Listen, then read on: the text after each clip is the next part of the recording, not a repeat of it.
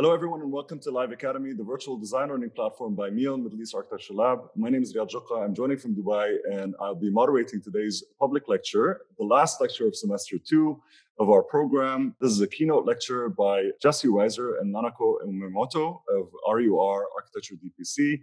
They're joining me from New York. And if you haven't already, please check out the last few remaining classes in semester 2. We have a couple of technical classes on Maya and Python, which would be very beneficial if you'd like to get to know the software. And you can always refer to liveacademy.tv for the beginner classes that we're putting up there after the live sessions.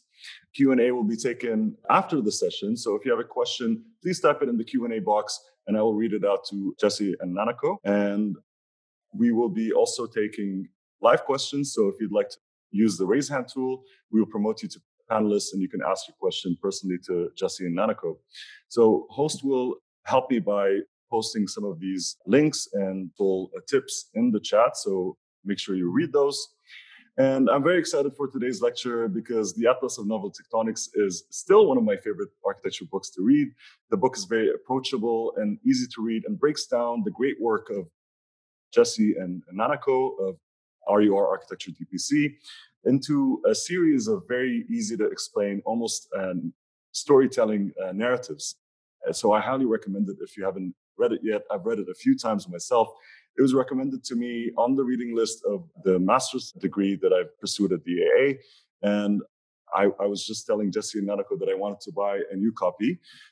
But also they have a new book coming up, which they'll discuss with you once they start. I became fascinated with their work when I read the book, but also afterwards, I had an opportunity to meet them in Hong Kong. They gave a lecture there. We also met up for a coffee in New York while I was interviewing for some jobs. And they were so kind to give me their time and a lot of precious advice on which company to go for. So I'm very grateful for that. And we discussed some opportunities to collaborate in Dubai since I had a foot there. And here we are. So I'm really happy for this opportunity and really, really honored that they gave us some of their time. I'm also just been informed that the O14 in Dubai has received a 10-year award from the International Council on Tall Buildings, which is very exciting and very timely with the time of this lecture. So that's really great news. So thanks again to Jesse and Nanako joining us from New York. RUR Architecture DPC is a multidisciplinary design firm formed in 1983 and operating at a wide range of scales, from furniture design to residential and commercial structures up to the scale of landscape, urban design, and infrastructure. Jesse Reiser is a registered architect in New York and principal of RUR Architecture DPC. He received his Bachelor of Architecture degree from the Cooper Union in New York and completed his Master's of Architecture at the Cranbrook Academy of Art. He was a fellow of the American Academy in Rome in 1985 and has worked for offices of John Hejduk and Aldo Rossi. Jesse is a professor of architecture at Princeton University and has previously taught at various schools of architecture across the globe. To name a few, Columbia University, Hong Kong University, Ohio State University, and is lectured widely in different locations. Nanako Umemoto is a principal of RUR Architecture DPC. She received her Bachelor of Architecture from the Cooper Union in New York in 1983, following studies at the School of Urban Design and Landscape Architecture at the Osaka University of Art. Nanako has taught various schools in the US, Europe, and Asia, including Harvard University, the University of Pennsylvania, Columbia University, and EPFL in Lausanne in Switzerland, as well as Hong Kong University, Kyoto University, and the Cooper Union. And she has lectured widely at various educational and cultural institutions throughout the United States, Europe, and Asia. I'm very excited for this lecture today by Reiser Umemoto. So please join me in welcoming them for their keynote lecture at Live Academy Semester 2. Thank you, Riyadh, for the wonderful introduction. It's really a pleasure to be able to contribute conversation and work with the Live Academy. Nanako and I have lectured many times and in many kinds of formats, but I find already that there's a certain interesting hominess to this format, which I really appreciate, some connection to the audience, which is really appreciated. I guess we can go right in to the talk. So we'll be presenting 3 projects, either constructed or about to be finished. The O14 tower, as you can see, the Taipei Music Center, and the Kaohsiung Port Terminal. First, would just want to talk a little bit about, our practice, which is somewhat unusual, I would say, in the context of the United States and New York. I think because Nanako worked in Japan and I worked for a period in Italy, we based our practice somewhat unrealistically, I would say, in retrospect, on doing competitions almost exclusively. Much of our work is unbuilt. We fortunately, had the opportunity either, to win some competitions like in Taipei Pop or Kaohsiung, or the 014 Tower, which actually wasn't a competition per se, but came out of a competition. So it's a very different world from when we started. But I would say that, one of the advantages of the competition format is that you really, aside from, of course, the desire to win the competition, you have a very unique opportunity to develop your own ideas, which was, part of the reason I suppose that we were drawn to this way of working. And so also it's inseparable in a sense with teaching.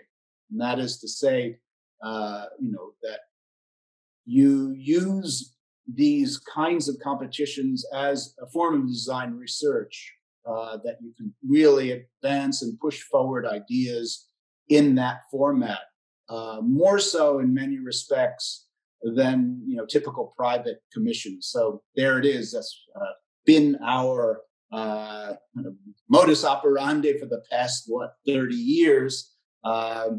And hopefully we can also get commissions at this point because it's much better in other respects. And anyway, let's jump into the first project, the 014 Tower in Dubai. As I mentioned, the 014 project was a commission, but it emerged from an earlier competition for the main building at Business Bay. And we were fortunate to work with a wonderful developer, Shahab Lutfi, who kind of ran that competition and appreciated our work, and then asked us to do essentially his first development project when he went out on his own. So he's an extremely important kind of figure for us because he gave us, the kind of boost and support that a young office, speculative office really needs. Dubai was a very new context for us, almost, and at the time, the construction boom in Dubai was in its full swing. Buildings were appearing seemingly out of the desert, and the whole kind of presence of the urbanism was something entirely new to us.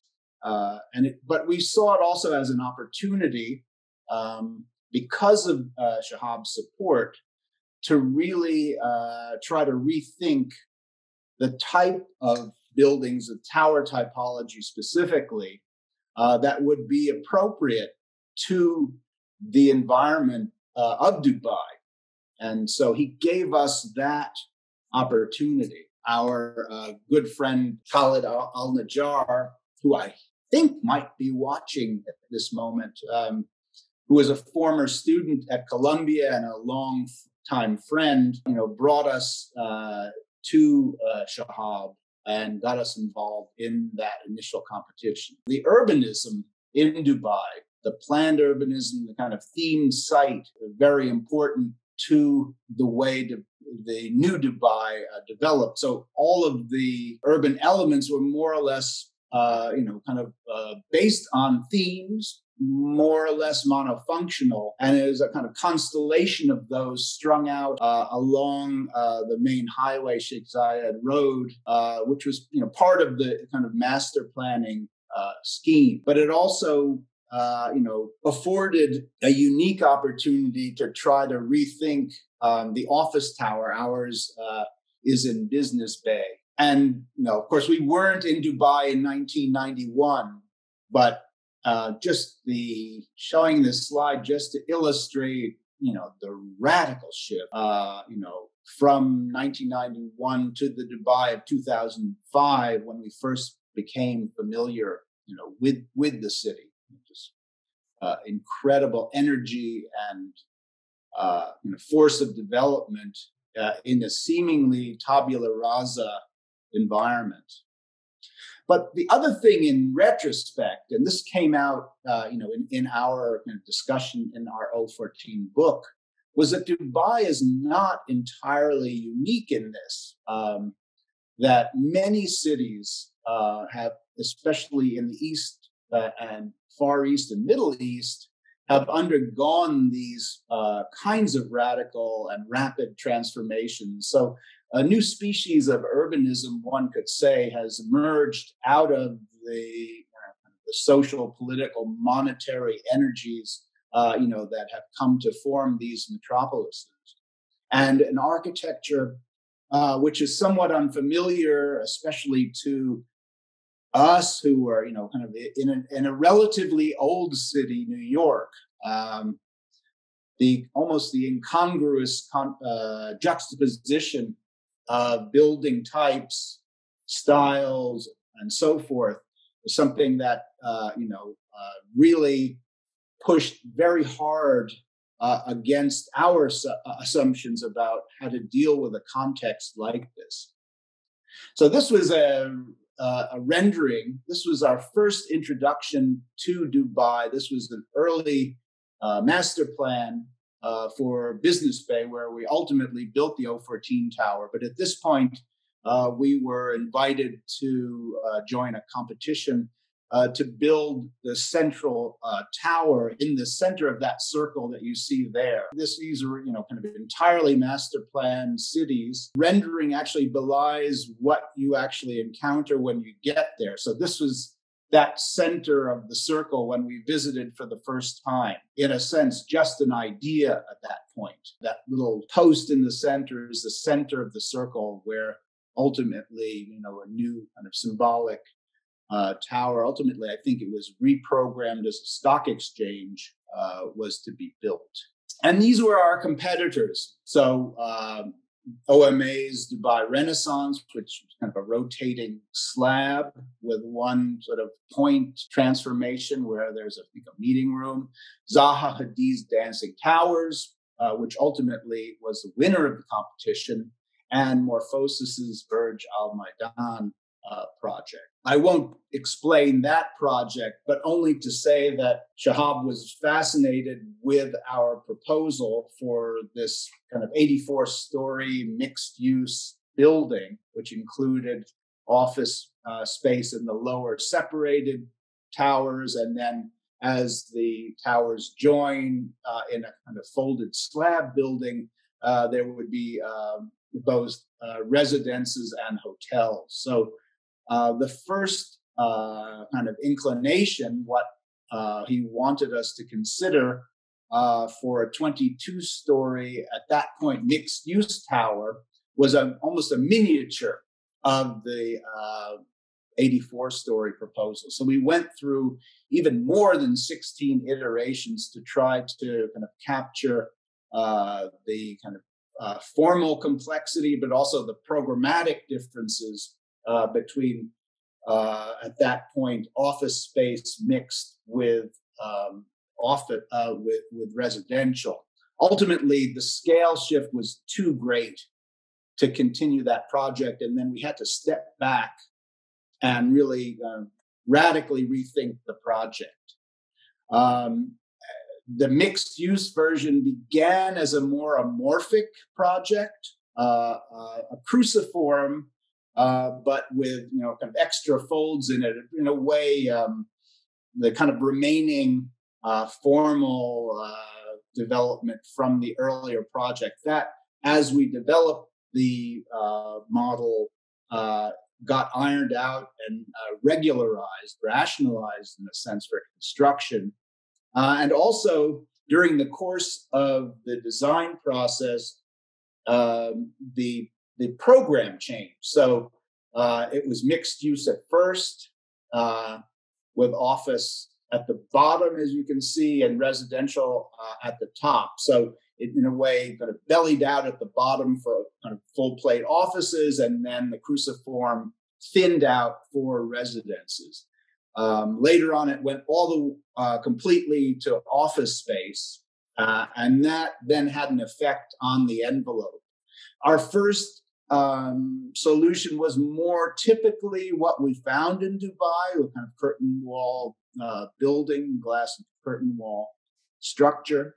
But then we began to really reconsider the appropriateness of what are seemingly normative buildings in Dubai, and had a kind of a moment to basically reflect, and we ultimately rejected that and went to a more speculative design, one that was much more challenging both for us, for the engineer, and the developer. And it was a ride, I'll say. So basically, we took the structure, and this is really a notional diagram, but pulled what would normally be the columns within the structure out to an exoskeleton. The exoskeleton had some real benefits in that it would also serve as a shading device. It would make the floor plates column free and more open. And then it also, as we developed it, had very specific and very useful environmental effects. In a sense, and this is retrospective, it forms a kind of connection to another lineage of tower. The plan on the left and section are by Frank Lloyd Wright, the St. Mark's Tower. Their Wright uses a kind of tree trunk and tray model, cruciform, and all of the structure is more or less concentrated inside. Also, basically column free. Everything cantilevers off of that cruciform. And our 014 tower basically uses that idea, but then pulls structure to the exterior. The floor plates basically hang within shell rather than cantilevering off. There were moments when, because of anxiety about constructional difficulty of the diagrid, there was a normalizing of the shell, many different kinds of exercises. We were very happy that this was not the solution, but this would end up being not a diagrid, not a kind of a form-active structure, but rather a kind of a stacked Vierendeel structure. And luckily, our structural engineer, who happened to be our professor at the Cooper Union, Israel Sinek, was able to effectively argue against normalizing the pattern of structure and to keep the true diagrid. Another benefit of that diagrid is that you could have a very light core, that because the outer structure is so rigid, you don't need a very kind of reinforced core to deal with seismic or wind forces. That the outer shell, like a nuclear reactor shell, takes all of those forces very, very easily. And there were really interesting kind of detail moments as well, because the shell of the building changes thickness, not gradually, which was too expensive. That was the first sort of exercise, but that there would be a kind of step in the thickness of the shell. At the change in thickness, we had to develop a new kind of detail that would kind of take up the difference in shell thickness, and you could see it in the openings of the shell. There's a kind of step and a reveal, and that's the moment when the shell of the building goes from I think 60 centimeters to 40. In working with Israel, we were, discussing the kind of relationship to natural forms, and also forms by architects, but the kind of what they call lacuna canalicular bone structure that you find inside a humerus bone, or the diagrid structure in cactus, or even, in more common objects, that pattern produces, it's an inherently redundant structure. There are no essential parts, so actually elements can be even removed in the diagrid, and the forces would find a way, of holding the building up. And of course, a reference to Melnikov's house in Moscow, which also, in a sense, uses a diagrid. And, as was mentioned, when the building was built, there are other meanings that are attached to it that are sort of out of the architect's control. And interesting that it, can also something, essentially developed out of engineering logics resonates with, certain cultural form. And when I presented this in Moscow, the Russians were absolutely convinced that our project derived from the Melnikov project, which isn't entirely wrong, although I didn't have it, or both of us really didn't have it in mind at the time. But an architect absorbs a lot of stuff, it comes out even unconsciously. There are interesting aspects to the notion of redundancy, which kind of shade from this kind of pure material performance in terms of structure. And so the image of the airplane on the left is a Wellington bomber. And I don't know if anyone can see it that clearly, but there are two Englishmen sharing a cup of tea across a huge gap where, I guess, flak had blown out an enormous part of the structure, and the airplane was still holding itself together. Again, the kind of basket weave structure of the Wellington allowed the forces to, kind of reroute themselves and still hold the structure together. No essential parts. So there's a really useful dimension of this idea of redundancy, both structurally, but also in terms of the environmental effects. And Nanako will be talking about that shortly. But also, aside from the purely structural side, there's an optical dimension to this kind of variegated pattern that we were really very interested in taking advantage of. And that mainly pertains to the perception of the scale of a building in the city. A colleague at Princeton did an exhaustive analysis of the World Trade Center by Minoru Yamasaki, the first one that went down in 2001. And it was really fascinating that Yamasaki, in order to create what are, basically very uniform structure, actually had to very carefully change the steel alloy strengths in the tower to be able to take the different loads on the tower. So it was using difference in order to produce uniformity. And our project, in a similar way, but almost in an inverse way, deals with the variegation of the concrete dimension and also reinforcing to produce a maximum amount of variation in the facade. So there's a kind of spectrum of how one can utilize issues of geometry and material strength to produce very different kinds of effects in the tower. These are, in some sense, linked, but they're on two ends of the pole. The other thing which was fascinating to us in producing the project, and it really came at a time somewhat early on in the use of computation, both in the design but also in the kind of effects that come out of design, was the almost uncanny resemblance of the finished product to its rendering. That historically had never happened before. There was always an acceptable kind of gap between the representation and the product. But I think that this is a phenomenon, not just with our building, but I think it's a new phenomenon where you actually have the effect of a built rendering. And it was interesting, too, that in construction, the building, because of the raw concrete, appeared hypermaterial.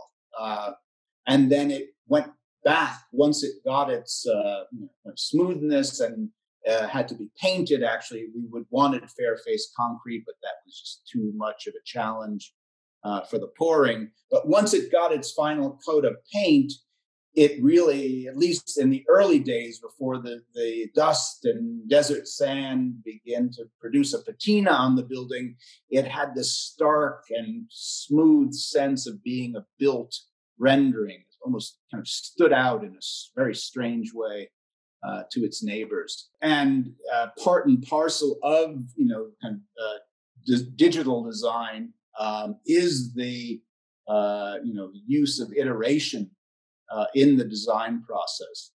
And our kind of way of working with this was really related. All of these redundant structures would work. Of course, we were looking for the distribution of openings and dense areas to kind of optimize their relationship to the interior spaces so they wouldn't be too light or too dark. But the other thing that we were particularly interested in was to work against the kind of obvious force flow sort of appearance on the building. So we didn't want the obvious diagrid. And so we were deliberately creating asymmetries that would defeat an easy reading of the diagrid when you looked at it. And Sinek called that a kind of forced trickle-down effect. So our concern looking at all these iterations and the choices made had to do with the pattern that would kind of the least give an easy reading of scale and of the diagrid system, kind of working with the diagrid against the diagrid. And so we were also interested in, some pop references. I remember the Sea of Holes in the 60s, the Yellow Submarine, the kind of vacillating sense of scale and of up and down and in and out, and also the close and oblique views of the building being very important, because you're on the one hand, you'll get long views of this building, but also very intense and tight views from the street and up. To me, were the most exciting, because I like to kind of post-theorize our work. And I do that on principle, actually, that the work's got to tell you something. So we are not conceptual architects in the sense that we have to have an absolutely tight idea at the beginning before we work. But rather, because we work iteratively, and it's a product of that, we begin to consider what the work is producing. We're receptive to what the work produces. And it actually allows us to think clearly about what the consequence of the project is. So the project is producing something that you couldn't have thought of. And that's very important. So in looking back at 014, we developed theoretically this spectrum from an expression in modernism, which one would call, of course, skin and bones, and then another kind of expression, which would be on the far right, the typical engineering expressionism. And our project actually falls somewhere in between, which Antoine Picon, the historian, called a well-toned expression. So not to have a building that simply represents the structure and skin, as in modernism, nor one that would overly express just the structural prowess, but to utilize structure in a more kind of subtle way with its optical dimension to produce another kind of building expression. And this would be analogous to it, which is how in kind of cosmetic, how this woman has changed the scale and appearance of her face by changing her eye. So it's a material expression by kind of changing the appearance she produces a new kind of effect, although it's kind of materially based. The other thing that was kind of flowed out of our experience in Rome way back when we were at the Academy was the scale readings of monolithic structures. So I remember being absolutely floored by the Pyramid of Cestius in Rome, which, especially in a foggy day where you couldn't look at, see the blocks, you only saw the profile. At certain distances, the pyramid looked huge. And then the shock of actually getting closer to the Pyramid of Cestius and realizing it's actually relatively small. That, and then the other side of it, which had to do with a heavily featured object. This is a toad, and it uses that for camouflage. And 014, in a way, deals with both of those notions, a kind of monolith, fairly simple monolith, at the same time bringing a highly featured kind of opening field to it, and what it does to your perception. So depending upon your proximity, the tower can look big or small. It doesn't ever really look like it's 22 stories because you can't read the levels. And so that was part of our exploration of, the kind of presence of the tower in the city and with its neighbors, how it would be perceived. So this slide shows the 014. What? 014 in construction of Burj Khalifa. This point, this area could be all built up, but we don't really. I think it did. So this is our plan, and I will explain the program in there. And we have an exoskeleton, which a slab is supported by the tanks. So we have a 5-story parking structure underground, and then we have a public space and the lobbies, and also office connected to office bridges, and then podiums. And then on top of that, we have offices and then rooftop. So this is the typical modernist office layout, but others are quite different. Yeah, this is really to illustrate, this is a George Tucker painting. It's to illustrate the kind of anomie and depressing regularity of the modernist kind of office space on subjects. There are no offices like this, but some of them are damn close. So our tower is not the normative column field. In fact, it's different. And then it has a dark and light space because of the different openings. And then people can gather in the different areas. So the office layout could be quite free.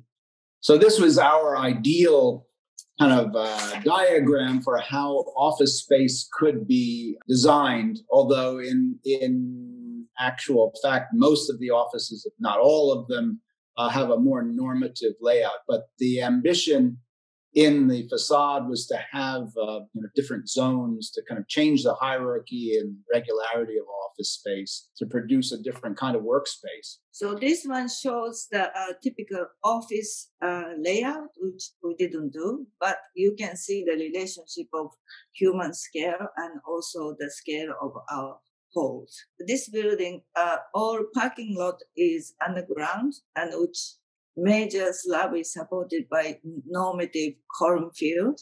And on top of that, all 14 footings are sitting on that. And then we came up, we thought it's too expensive to do every halls different. So we came up with 5 different variations of the halls. But because of curvature of the facade, it has more variations. But also with the standardized hall size, save lots of money.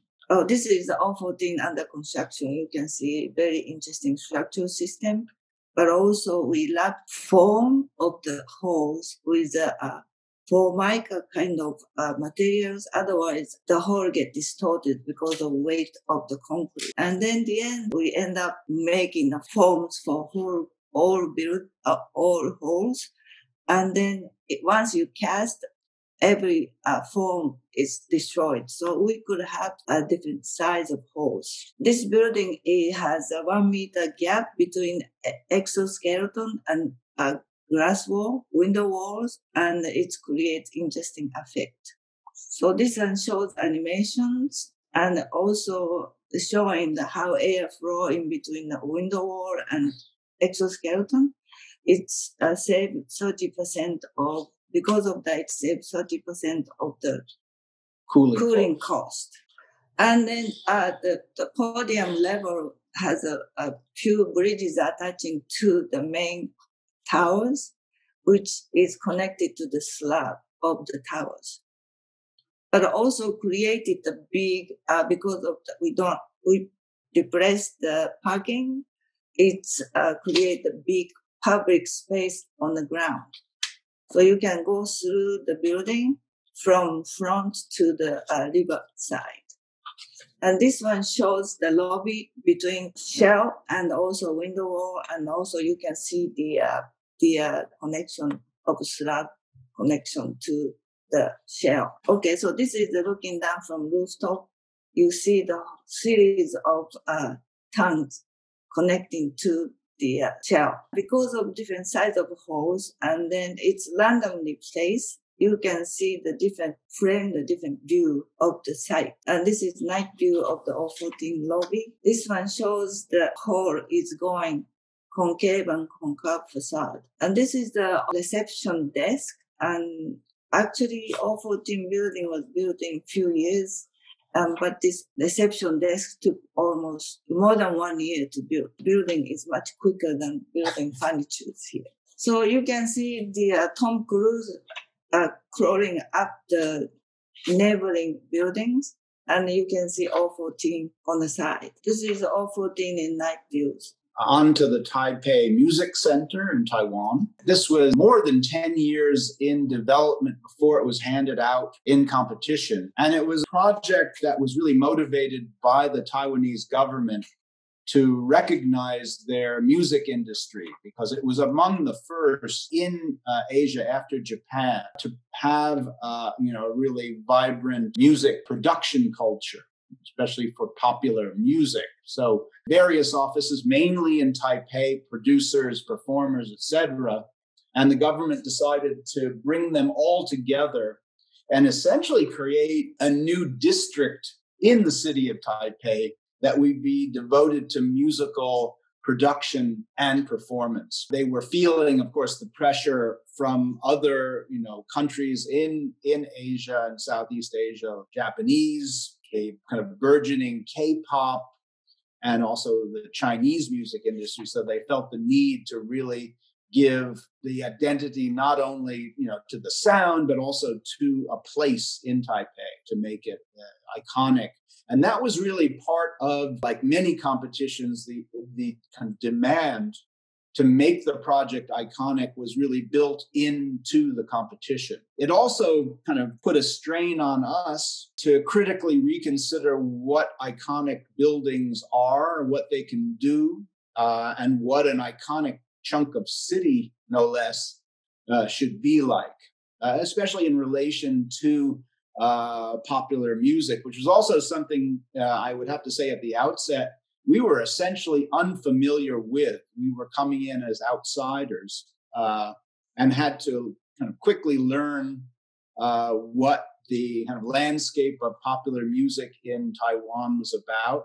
But also it gave us the opportunity to collaborate in a really exciting way with the producers and the artists who were part of the group, that formed the competition, and to work together to produce, a viable center. In terms of context, we were looking at degraded industrial area at the periphery of Taipei that was about to undergo kind of massive change. You can see a big rail yard there. There were all automotive shops and an old paint factory. So we couldn't and didn't want to take cues from the building context. But what was really extraordinary was the physical context, that Taipei was built very fast in beautiful kind of subtropical mountainous terrain. And so that was really the kind of major aspect of context that we were responding to.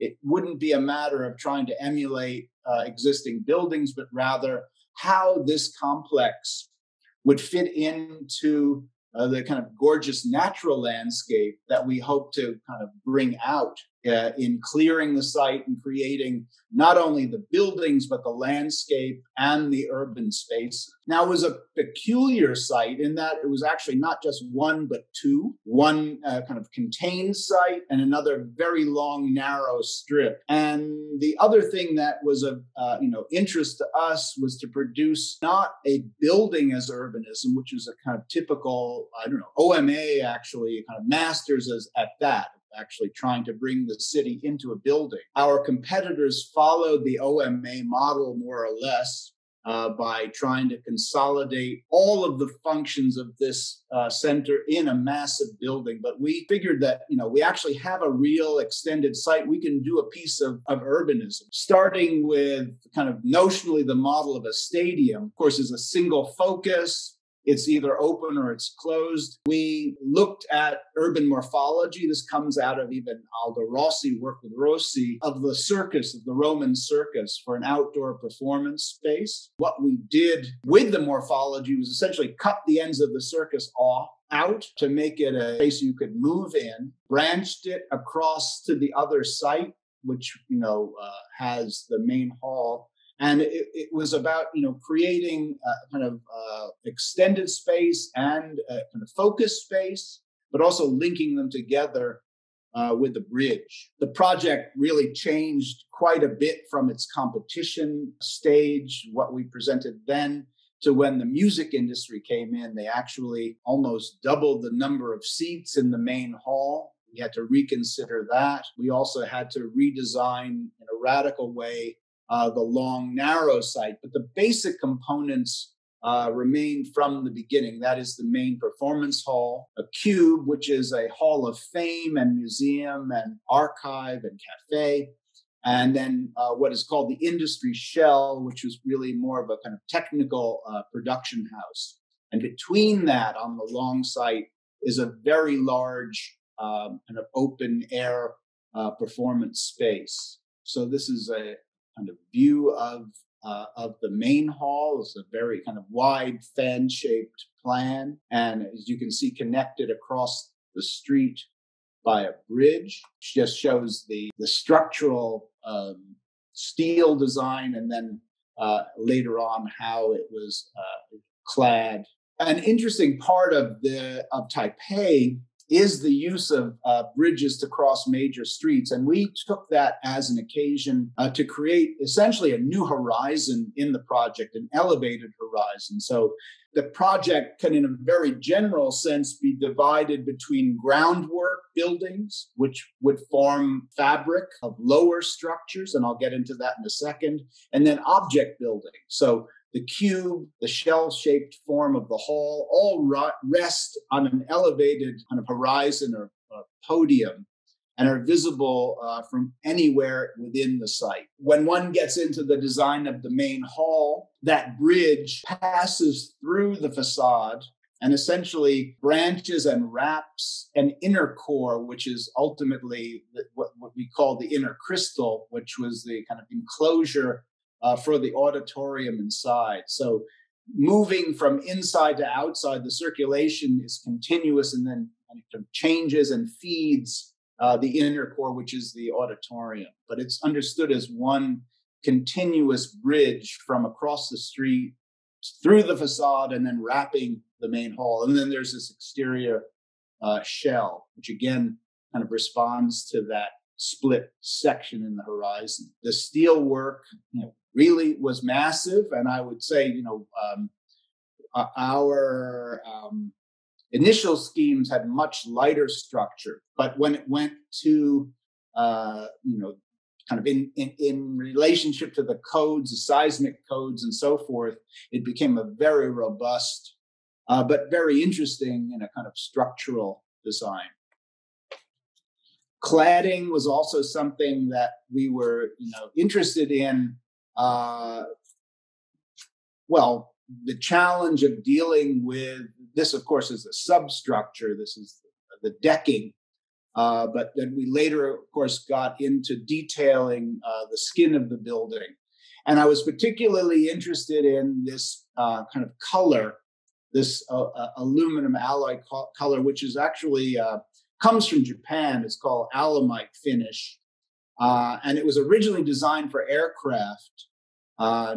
Instead of a silver aircraft, they used this peculiar greenish gold color, which would blend to sea and sky for the planes. And we thought that would be a really interesting kind of finish for the building, because it changes color, and it really does, depending upon the ambient light, that sort of goldish color. And then the other thing, which also derives from my interest in aircraft, was how to detail standing seam and corrugated systems. So it was a kind of beautiful tour de force of detailing corrugated material in this detail of a Junkers 52 transport, where you can see almost micro corrugations at every joint. So we're kind of very interested in the way to deal with pretty common, it was standing seam, not corrugated, but how to deal with joining those elements up when you have a non-normative kind of form for the building. So you can see a kind of detail here at the entrance. And there were a lot of things that, one could only sort of learn while it was in construction. For example, the subtle curvature of some of these panels were actually just torqued into place by the men on the site. And so in the the mock-ups, we were able to argue for more of that kind of work, and actually not cheapen the building, because it wouldn't have to be rolled in those subtle curves. It could just be pushed into place. But that was something that had to be proven by the workers on the site. But we spent an inordinate amount of time detailing both the glazing and the connections to the cladding. And this is a view at the lowest most level. This is a 2-level approach to the theater. There's ground level approach, which is this lower lobby, which will be used for special events. When they have a red carpet, it will happen in this lower level. And then there's an upper entry as well at the level, the horizon level, which is an approach for the general public, especially when they cross the street on the bridge. But it's a very intense space between the inner and outer shell. The various lobbies and balconies kind of occupy that in-between space and produce a really exciting kind of sectional condition that everyone can experience.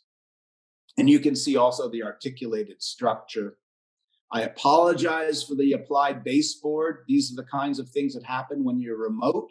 Well, we would have much preferred it being smooth on the baseboard, but this is what happens in projects this big. Anyway, and this is the life of an architect. This was one of the early test performances, how the crowds would use. You can see people up on that balcony coming from the upper bridge, as well as occupying this lower level space in the dual lobby. And then this is a view from the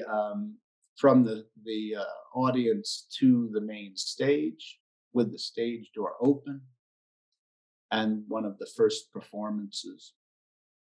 You can see Nanako gives a sense of the kind of scale of that bridge connection.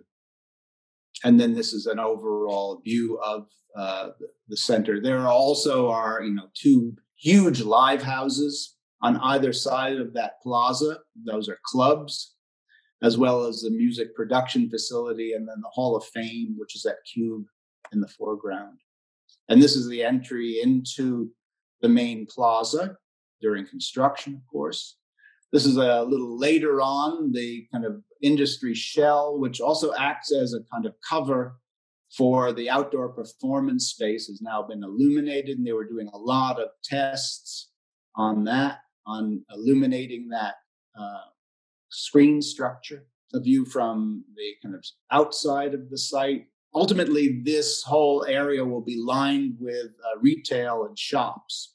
So an important aspect of this complex is that it was really meant to be a 24-hour place. So when there are no performances, this works, this urban space works for shopping and dining, green markets, so forth. So it would always be, kind of active, and would also, be significant for the local people who aren't interested necessarily in going to a musical performance. They would use this space. It would become essentially part of the fabric of the city. Another thing that was part of the kind of assumption we made was that once the project is in place, and this actually happened, they changed the codes for building on the rest of the site around it. They realized that foregrounding the kind of natural characteristics of the site, was really a benefit to the rest of Taipei. So the project actually had a very good effect on the way they thought about future planning. So not to immediately run to trying to copy the context, but to bring out aspects of the context, the natural part of the context. So this is a view earlier on of the main staircase looking back towards the Hall of Fame. Those staircases actually it'll be a museum. The staircases that you see on the facade will have the history of pop music in Taiwan. This is a view looking out of that cube, towards the rest of the site. And from the bridge point of view from the main hall, Nanako in front of the Hall of Fame up on the roof. So you can really see we try to articulate those object buildings. They kind of have a very a reveal underneath them to really objectify the three major components of the project. And that sense of elevated horizon, again, was really important.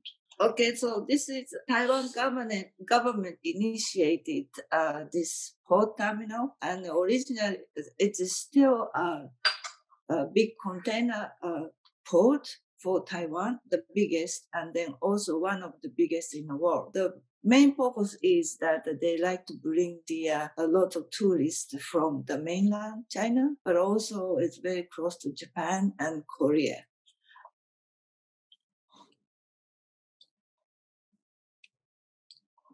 So this is sort of an overview of the functioning of the terminal. So this is looking from the entrance. So you can see every terminal from the entrance. So you know where. All the way out to the boats. Yes. So this is from the decking. So elevated public space. And then looking down, there are restaurants. It's really a multifunctional complex.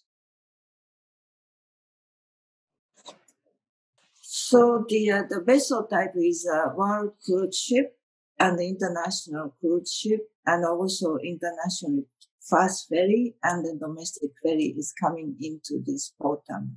At the same time, it's acting still the container port, and then this the site is connected to the pedestrian walk of the city.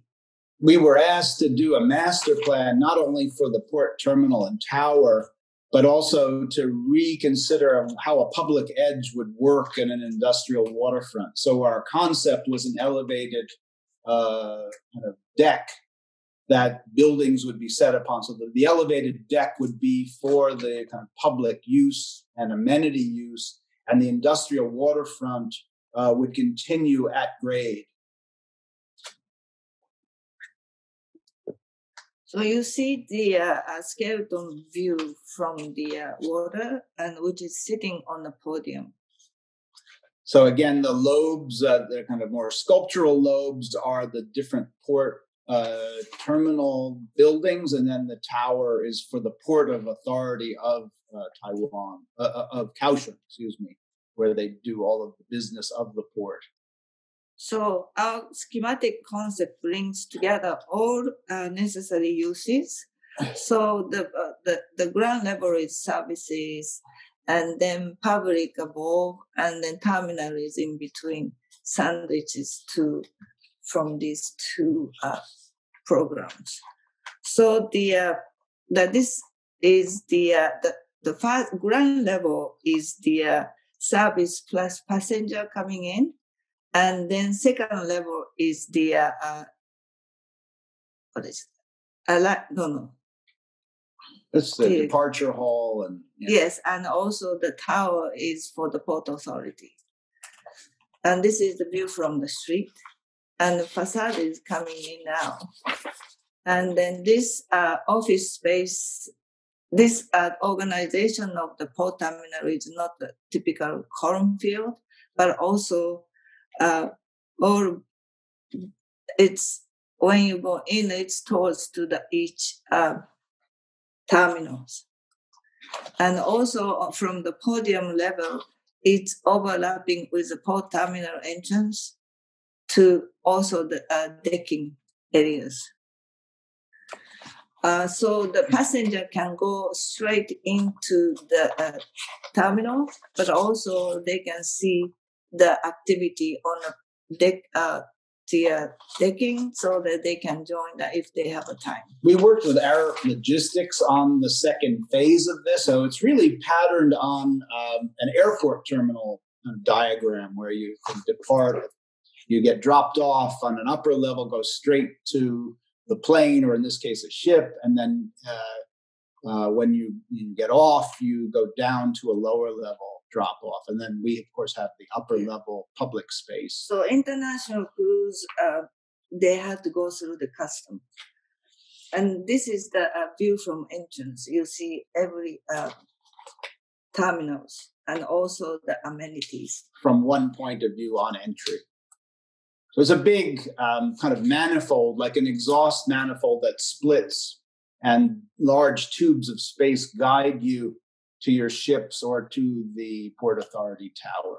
And this is the view to the one of the lobes, and then a structure is a box chassis, and this is view from the terminal. Well, this is actually a view from the deck.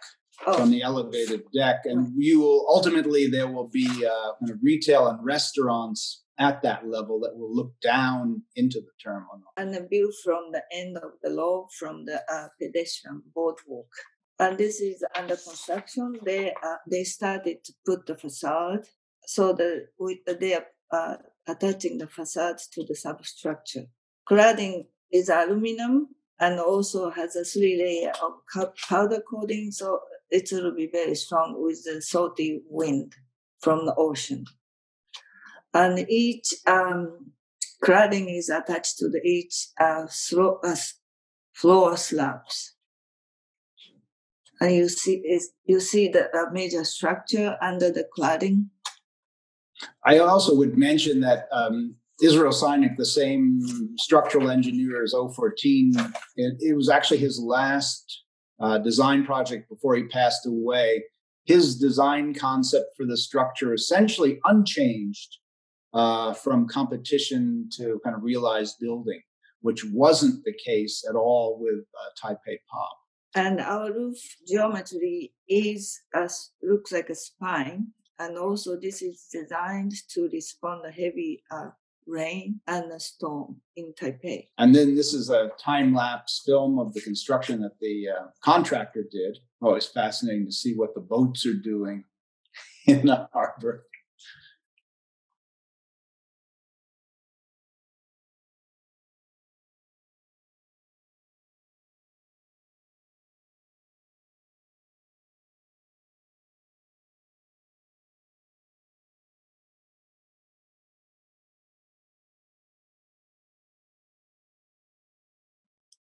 And that concludes our lecture. Thank you so much, Jesse and Nanako, for such an enlightening lecture. I was really amazed to see some of the developments of your projects, and very happy to see the Taipei Music Center completed. And you mentioned that the Kaohsiung Center would be, or ferry terminal, sorry, would be completed in 2021. Is that correct? Yes. Most likely late spring 2021. Well, I mean, in light of the circumstances, that's actually also really good news. So thank you so much for sharing your work with us. We do have some questions here.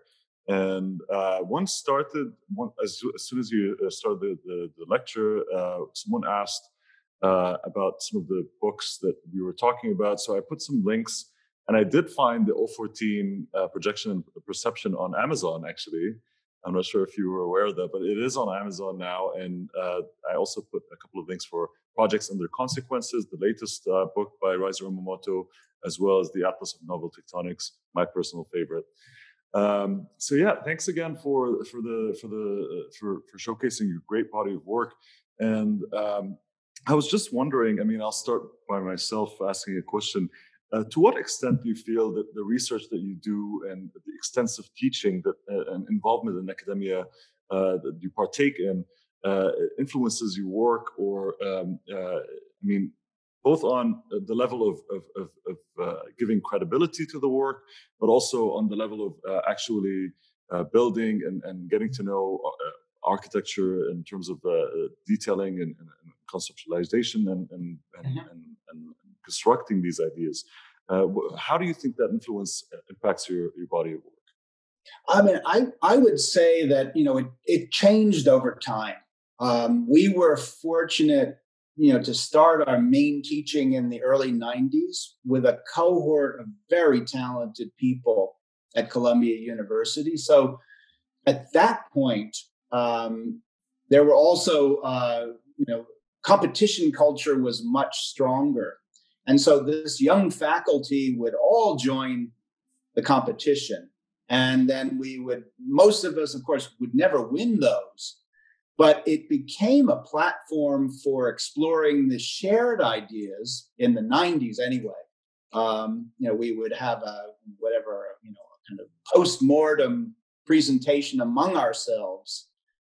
And then it would also publish the work and theorize the work. That belonged to a certain period, I think, both, for ourselves, but also in architecture, where that was what was happening, and it was happening at that institution. So it was enormously invaluable, actually, in terms of, having a shared interest in directions of work and exchanging it. And the competition in a really productive way, heated up the creation of that work. And then, of course, we get older, moved on. Nanako remained at Columbia for a short time, but then other schools. I went to Princeton. So that kind of dynamic didn't continue. Like all things, schools has a certain lifespan with a certain direction of work. But I think it sort of set the pattern for our practice, for better or worse. And so, yeah, I mean, I think in the States anyway, people in a certain area of architecture both teach and practice for that reason, for, the kind of exchange, the intellectual stimulation, and one does a studio to test ideas out.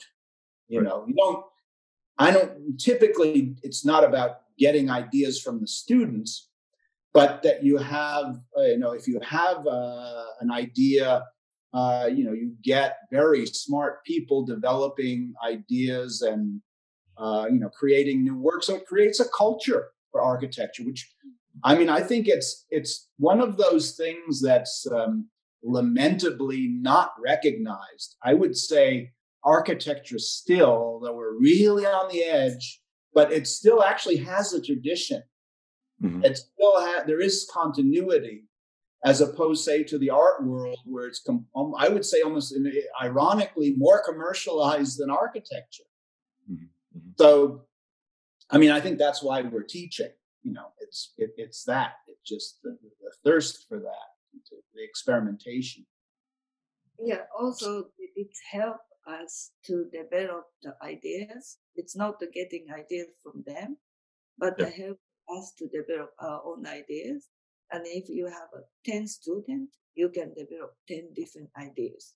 So which is go through them and something emerges from that process. And your colleagues see it, and you know, you're sharing work too. It's a community. So in an ideal sense, I mean, I think it was really very much that way at Columbia for 10 years. It's not the same for me, say, at Princeton now, but you sort of have enough, you've accumulated enough that, you know, you can shift into another mode in your career. You know.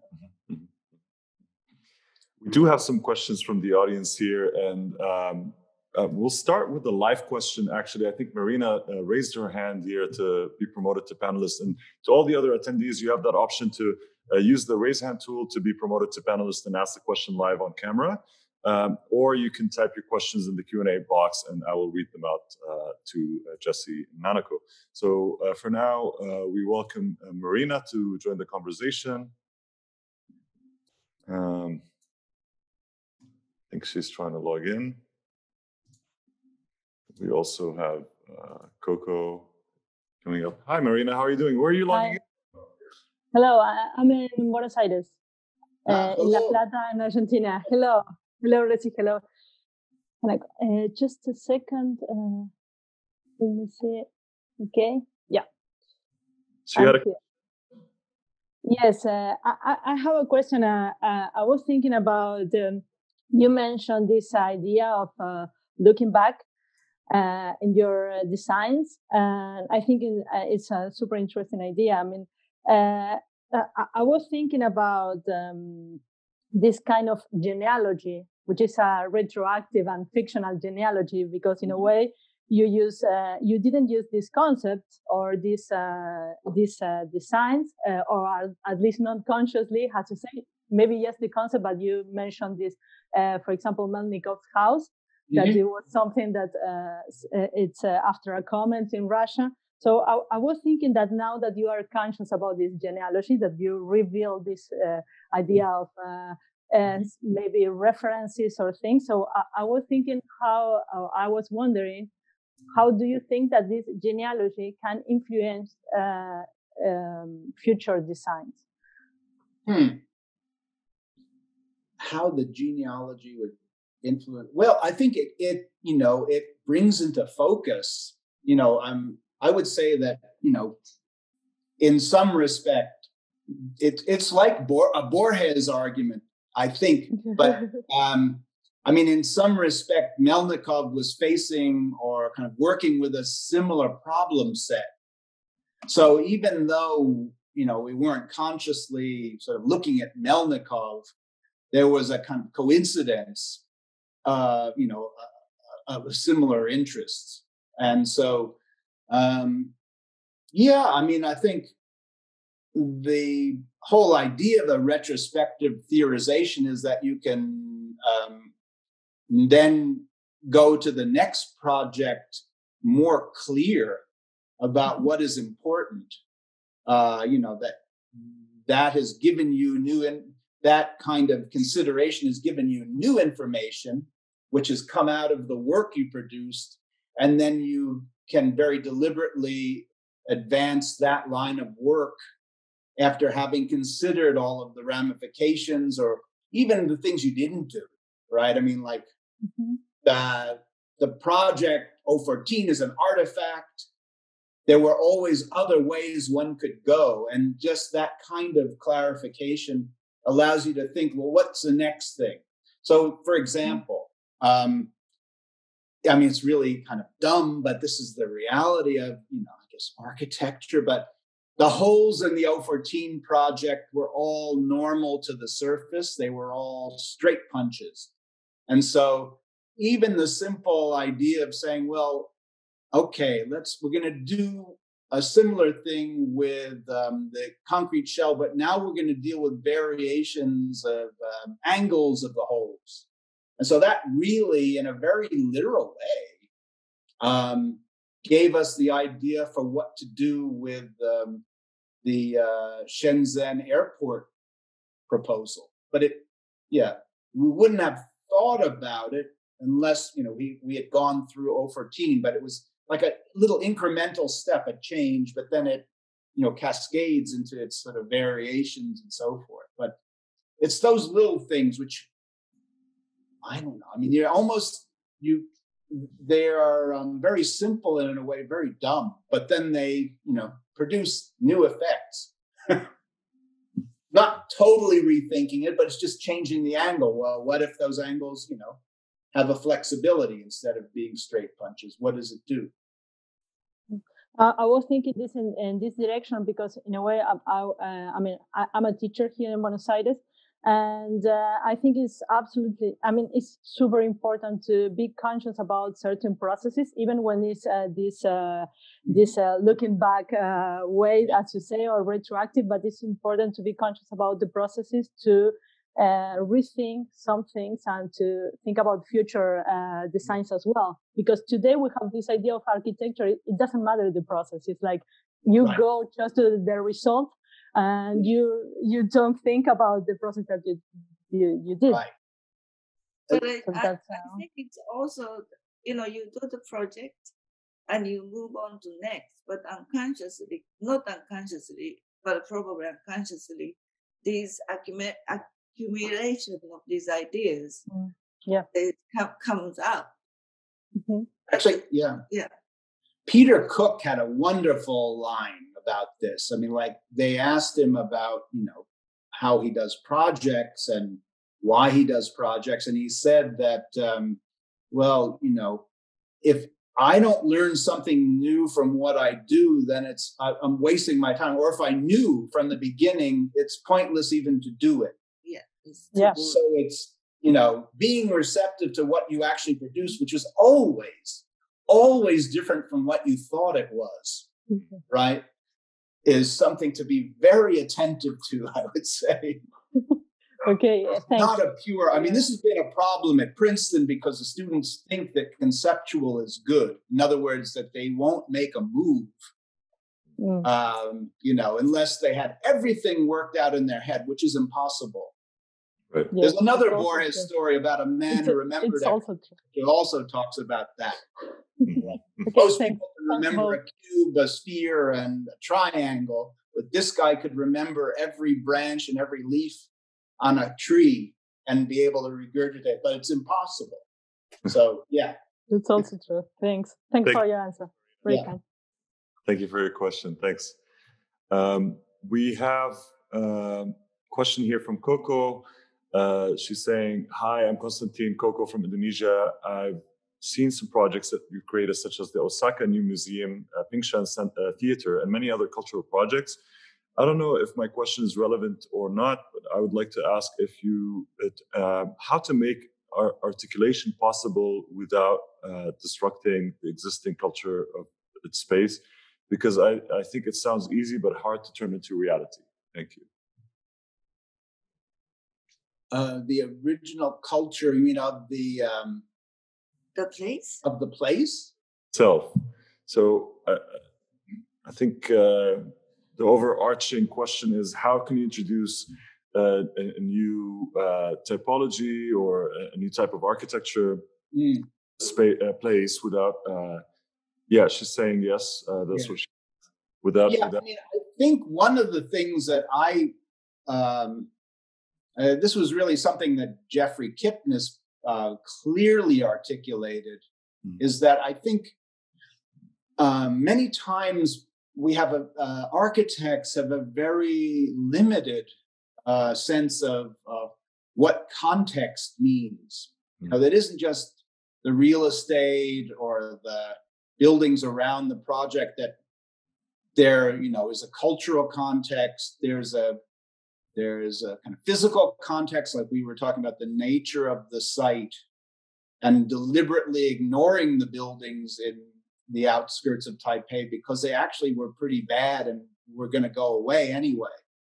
So it's about very selectively, choosing what aspects, say, of the physical context that we, in our best judgment, would be important to respond to, but also to recognize that architecture has its own context.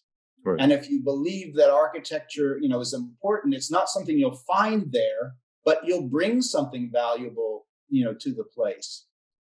I think it already, I guess there are a lot of people who think that it's a violent, intrusion on existing context. But actually, I think that if it's done well, is actually what culture is all about. It's not about arresting meanings, of a long past, which probably never really existed that way anyway. It's about recognizing the vitality and the legitimacy of new ideas, doing them sensitively, of course, not being brutal, but recognizing the value of the new is as important. So that's as much a part of the context, the multiple contexts that we try to deal with, not one. Mm-hmm.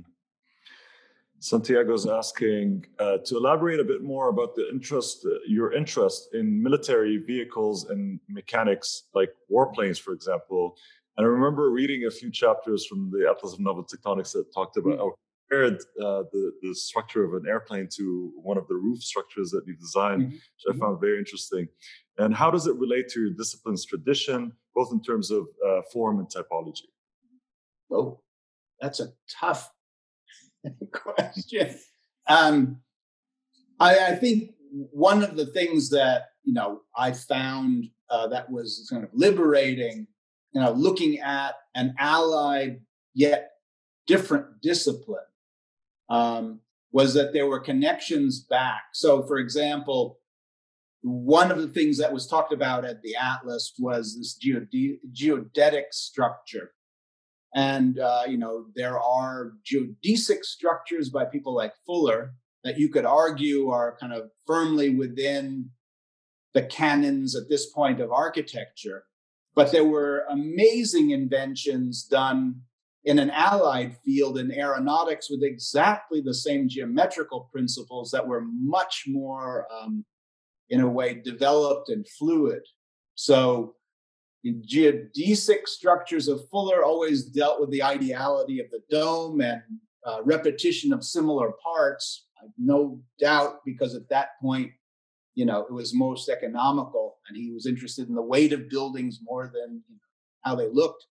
But the geodetic structure, which came from airplanes, had to deal with much more complex form making and the inclusion of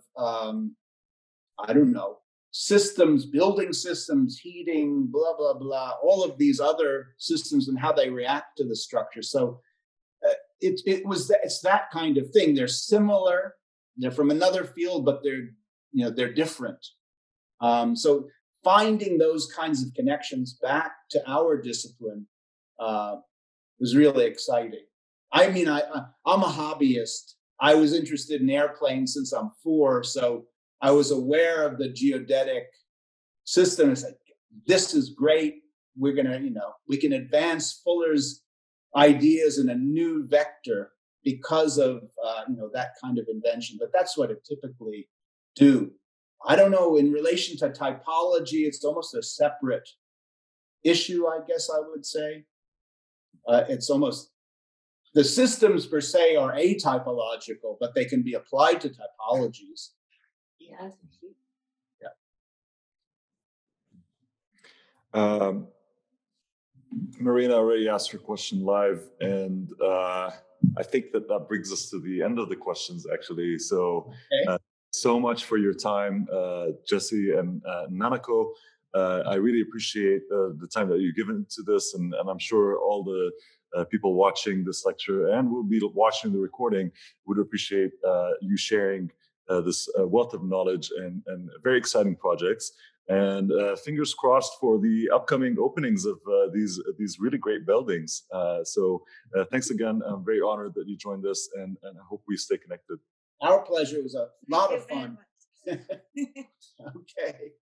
Thanks. See you. Bye-bye, everybody.